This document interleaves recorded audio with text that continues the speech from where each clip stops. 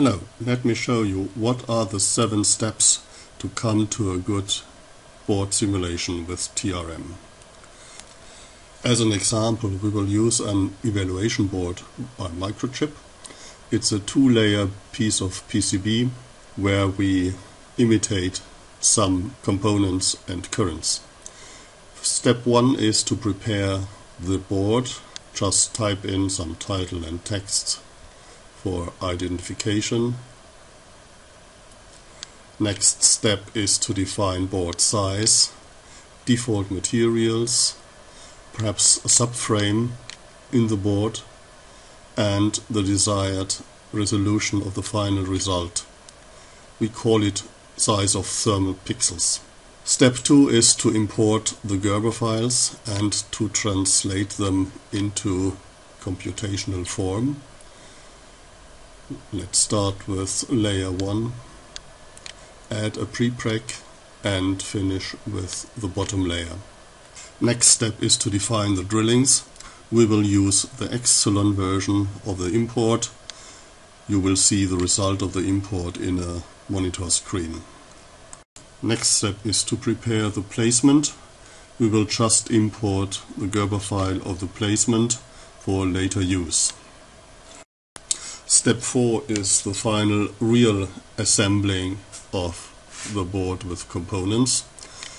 There are several ways to fill in components, either by typing coordinates or by reading other files, or by a graphical interface with some background image. As a background image we could use either one of the layers or the placement drawing. We can add names and physical values like power and current.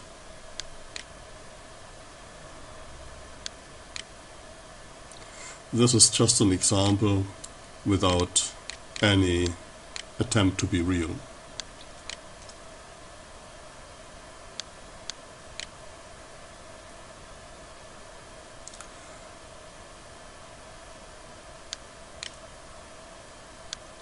This is the final placement of our pseudo components. Step number 6 is to start the calculation, imitating a laboratory experiment. All the calculations are done iteratively. The first loop is treating the voltage or the potential, and when it's converged it will store the data, automatic pictures, and continue with the second loop, which is to calculate temperatures. While temperatures are running, we could inspect the potential field in every layer or any level of the computational board, and when the temperature loop has finished it will give the maximum calculated temperature, which is a little bit hot in this case. The final step is to inspect the results. You will get automatic pictures for all variables, which is temperature, voltage, current density, conductivities, and power density.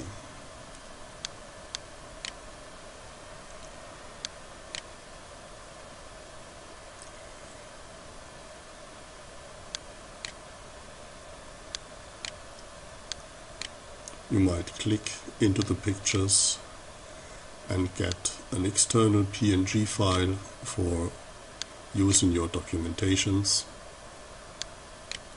It will automatically create a report text file with all the necessary input and output data, and we have auxiliary tools which allow external treatment.